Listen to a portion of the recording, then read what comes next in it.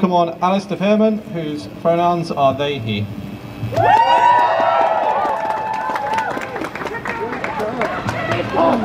Nice shirt!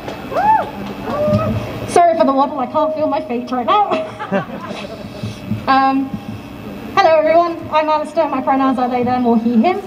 I'm a non-binary trans mask and I was here for the protest back in August and have been obviously inspired enough to come up here and talk to you. Unfortunately, I don't have a wonderfully big long written speech to do because I am a nervous wreck right now. So I have a short poem that I've written that I think anyone here who is trans and has grown up in the UK will relate to. And if you're neither of those things, I hope this maybe sheds some light. If you're standing there wondering, why are they all so angry right now? Maybe this will explain some things. So I present to you all Transness and the BBC by myself. When growing up in the UK, you see, it's impossible to escape the BBC.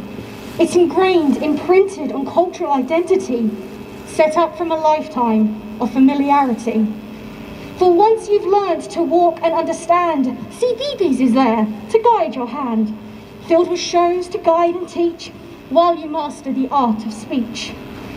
Then once you graduate from the younger shows, CBBC instead takes its throne. A little older, wiser, easing you into the adult world soon to begin.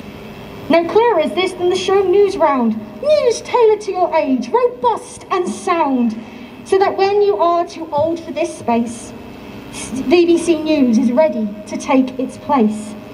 From toddler to child, the BBC is there, and so therefore you think they must care. And when you arrive in the adult world, ready to move onward, ready to hurl yourself forward, yet something holds you back. An unspoken word, a hidden fact, a feeling you can ignore no longer, a feeling that keeps getting stronger.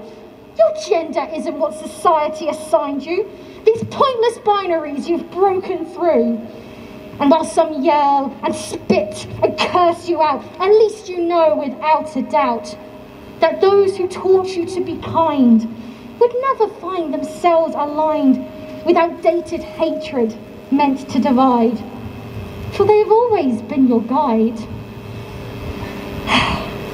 And then one day, that trust is shattered. You find out that you never mattered. An article, if it can even be called, leaves you feeling angry and appalled, devoid of journalistic integrity. And while those to seek to harm cry, plausible deniability, we, as the constant victims, can see how hard they push this narrative link so that all the British public can think when they see a trans woman is threat. I feel this pain my sisters must endure, but I also have a selfish fear. For if their gaze turns to others queer, what will they say? What will they do to turn the British public on me too? Our pain is used as pawn to weep and scaremonger and sow deceit.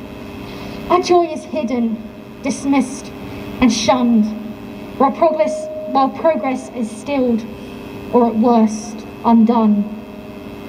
So being trans in the UK, you now see how hurtful bigotry is from the BBC, clashing our cultural and internal identities, making us look like horrid obscenities. Thank you very much.